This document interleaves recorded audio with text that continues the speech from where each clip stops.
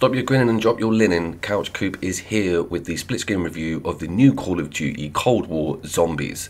If you don't know me, I am YouTube's biggest split screen reviewer. I checked it, and I reviewed Modern Warfare last year, and it broke my heart. They took loads of stuff out. We do not have the same case here. I will be reviewing all split screen couch co-op PlayStation 5 content. I've just finished the Dirt 5 split screen review. Link in the description. I suggest you subscribe because this year's going to be crazy. We've got so much to cover. First off, I want to tell you that you push square on the title screen to get to your offline local co-op options, and they are very different. You have access to everything, but you don't have the progression that you would if you were sitting this online in a private game. Okay, so the person that joins you, if you're going online, must have a paid PlayStation Network account. The person that's joining you locally just needs a profile. No guest stuff, that's all gone. When you play local co-op, you have access to all attachments, all maps and all missions. It's totally epic.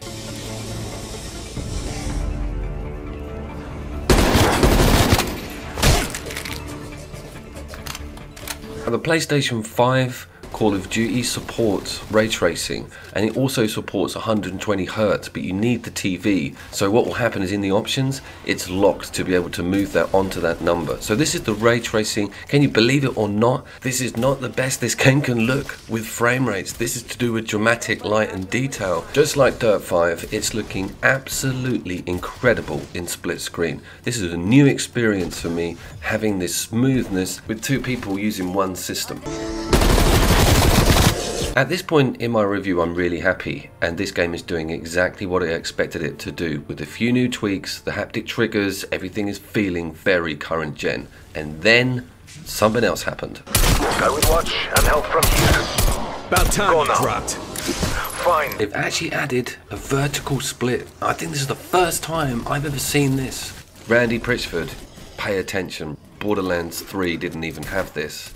And they are rumouring to put it in actually for the new patch for the PlayStation 5. But it runs better, it looks better, it is actually extremely workable. You're totally occupied with your screen, it is big enough, it is epic, man! It doesn't skip a beat. I mean this, it does not miss one frame. When things are going crazy, 20 plus zombies on screen right up in your face, and you're both firing and you're both within vicinity of each other, it doesn't care, it keeps going. It is the new age, people.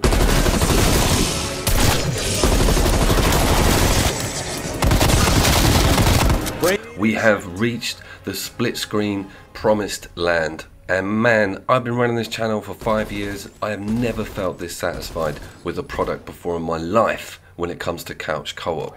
Treyarch, I applaud you. I actually stood up and applauded these guys after getting this horizontal split. But we ain't done. We are not done by half. Okay, sit down, because you're gonna need to really soak this up. So the Outbreak mode, I don't know if you guys know about it. They've really poorly marketed it, if you ask me. I didn't know much about it. I just thought it's a new mode, it's online only, you know, another bloody gimmick from these money grabbers. This is an Apex map. Like, there's 3 of them. There's colossal, it's massive. I'll pull up the map screen in a second. You do it just like on the center button, and you've both got your markers, and you've both got a tagging system, right? There's vehicles in this map. By the way, this is a V2 missile silo, right? Teaming with everything. Loot, like body armor, different guns, the same purchase system, but the gun shops are symbols on the maps. You have to find them, you have to proactively find them. Man, this is an open world zombie adventure map.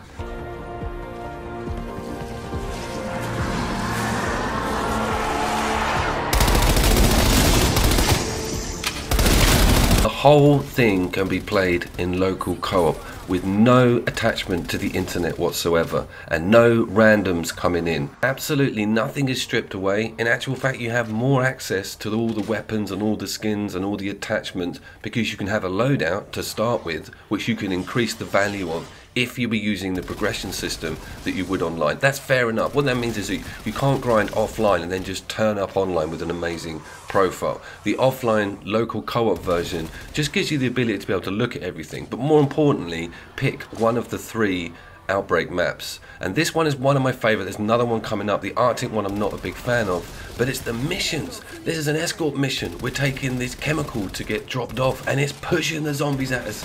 It praises team play. Every little task is randomized. There's bosses in here, mini bosses in here that will drop some cool stuff. man.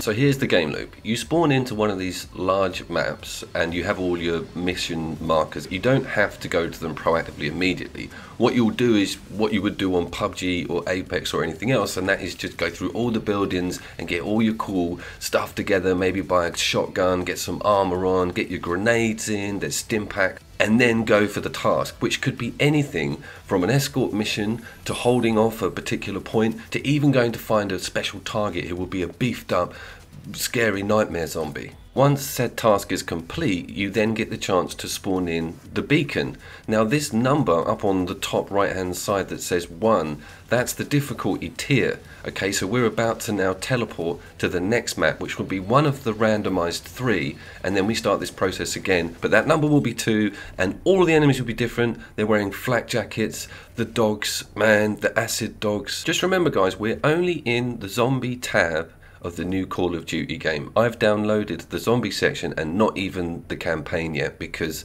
this is so juicy. This is all of the stuff you can do to your gun. Ideally, if you were playing it online, this is the progression tree you would choose. The optics are ridiculous, right down to reticle type, just like in the old school Call of Duties. Stickers, camos, all within that little zombie sphere. Totally love that idea.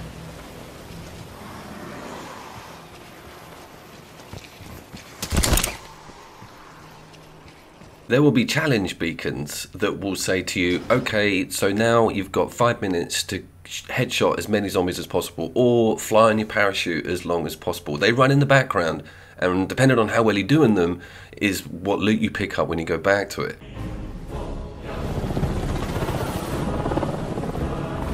I think Golova is easily one of my faves because of its visuals, the way the sun is kind of setting. It's like an autumn, there's a lot of greenery, you're in farms and little cottages. Some of the houses are really quaint, like you do feel like everyone's disappeared. There's a huge outbreak on this massive map, and it's just you and your couch co-op buddy taking every zombie down one at a time and finding the coolest loot and buying the best shotgun and just having so much fun with each other.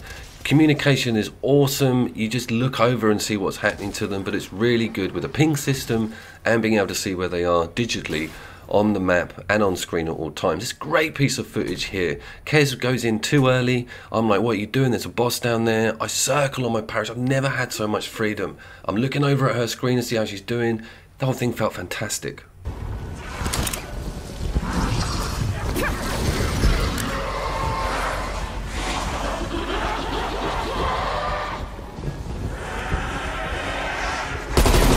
So the mode that we looked at the beginning of the video with the flat split and being trapped in those smaller maps, which is the traditional zombie setup that we've seen from Treyarch, is now this tiny little memory in my brain. This is just occupying everything. I'm like, I need more.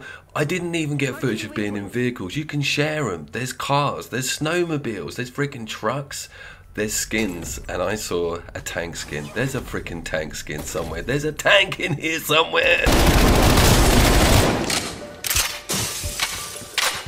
You will notice that my UI on the left screen is just janked up by about 2 inches, but it didn't hinder my experience at all. I imagine that will definitely be patched. I wanted us both to sort of walk gently through so you can see how smooth it is and how much detail is on either of these screens here.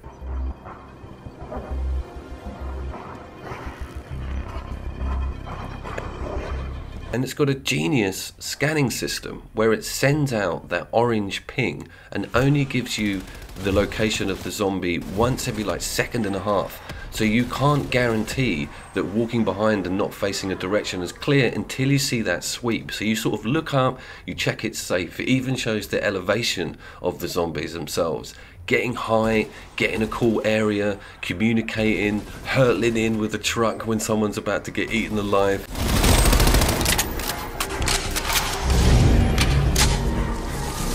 So understandably, I have looked at the Call of Duty games every year for half a decade, and every year I see the developers just take a small chunk away from the split screen, like slowly start dismantling it. It was sending alarm bells to me. It was like split screen is gonna basically be phased out. All the AAA developers don't really care about it, and when the 5 comes out, that's probably gonna be the nail in the coffin. Nail in the coffin?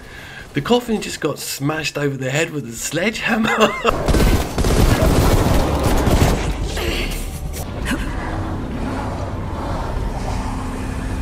So this is one of the sort of end of map objectives. You activate this crystal, you actually blow it up, and then you get sucked into this tiny little waiting room. You know, it's like one of them smoking rooms at an airport.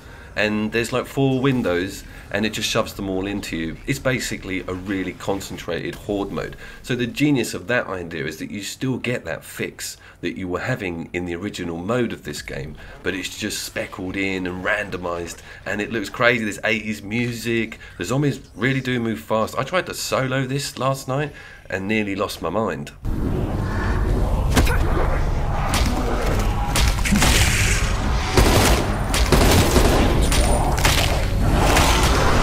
I suppose we should talk about Dead Ops Arcade.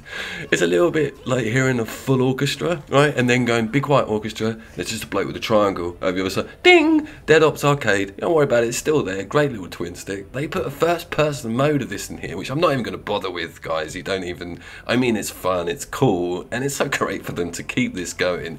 It isn't a bad little twin stick, but against the colossal noise that is the Outbreak mode, I strongly suggest you look at that first. As you can understand, the game looks even more phenomenal when you haven't got the split, and it is great to do this online co-op with your buddies. It's a perfect system. Think Apex, PUBG meets a zombie apocalypse, open world with a little bit of battle royale, progressive sort of hunter-gathering loot system in there as well. And I'm aware that Warzone has injected some zombies into its gameplay model. This is where I'm at, a pure co-op based couch co-op experience. And guys, we don't get it often, but we've got a win here with the Call of Duty franchise. And this is the first time you've ever heard me or the channel. Do me a favour, give me a like, give me a sub, because we've got loads more coming, guys. As always, today!